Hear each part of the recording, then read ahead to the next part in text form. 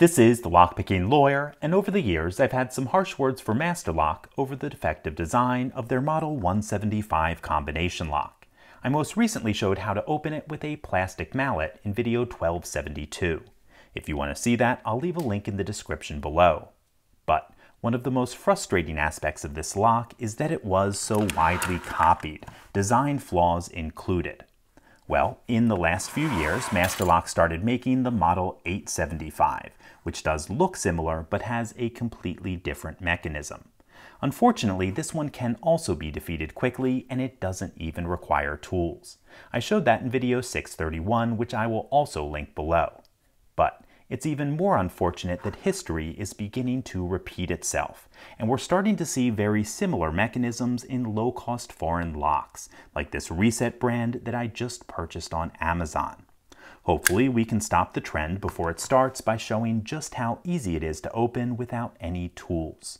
But before I do that, we need to change the combination to something I don't already know. So let's turn this to the change position. Then while the wheels are facing away from me, give them a good scramble.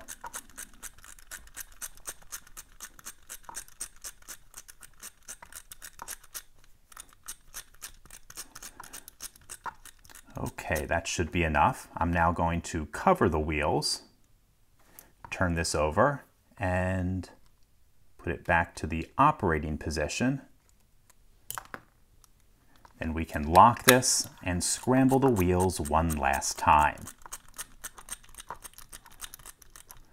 Okay, I now have a lock to which I do not know the combination.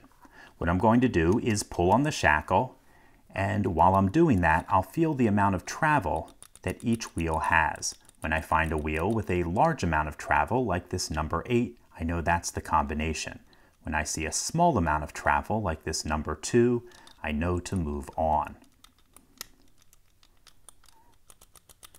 8, 5 are the first two digits. 6 is the third. Then I should just need to pull on the shackle at each digit until the last digit reveals itself. So the combination is 8566. Okay, folks, it should be pretty clear that this isn't something you want protecting your belongings, and it's my sincere hope that we don't see any other companies copying this terrible mechanism. In any case, that's all I have for you today. If you do have any questions or comments about it, please put them below. If you like this video and would like to see more like it, please subscribe. And as always, have a nice day. Thank you.